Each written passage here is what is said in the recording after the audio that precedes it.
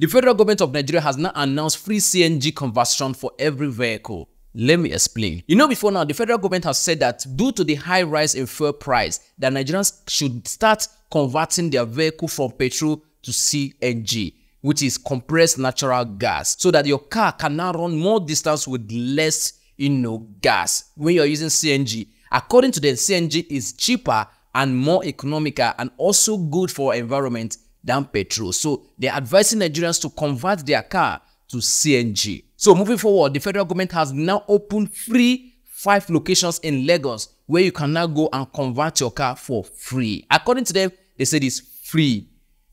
Yes, they said it's free. You know now. So dear Nigerians, especially in Lagosians, those who live in Lagos, you do not have another excuse from converting your car to CNG. So tell me in the comment section, will you be going to those free locations to convert your car to CNG, compressed natural gas, instead of using petrol? They said that one is cheaper. I've not converted mine. If you have converted yours, please tell us your experience in the comment section. But before you do that, do not forget to enjoy your weekend. Thank you.